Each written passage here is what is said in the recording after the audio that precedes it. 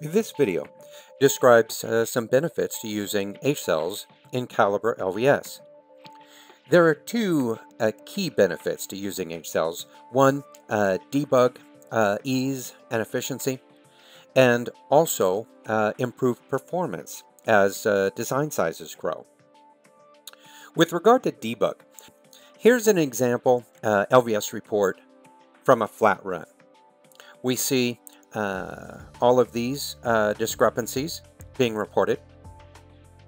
And here's an LVS report from a hierarchical run that uses hcells. This is the same circuit, same problems within the layout, only described in a much more efficient way.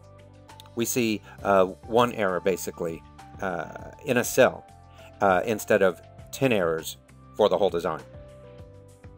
Now this is what that same flat run looks like in Calibre RVE. And here's what the hierarchical run looks like with hcells in RVE. Now, with regard to performance, here's a representation of a flat netlist containing 10 placements of a cell that had 12 devices. This is a hierarchical netlist of the same circuit. Now the flat netlist showed 120 things to check. The hierarchical version has just 22 things to check.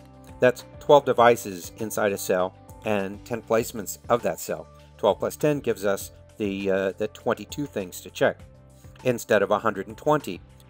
Now you may not notice a big difference in performance with a small circuit. It already runs fast just because it's small. But as designs grow past the point where they take hours to run instead of minutes, then the performance benefit can be tremendous. If you don't already have an established hcell methodology, here's a link to a video that describes one way to create an initial hcell list. If you'd like to explore hcell methodology a bit more deeply, you may find these articles in the Calibre communities to be of interest. This is Chris Balgam with Mentor Graphics, Global Support and Services. I hope you found this video helpful.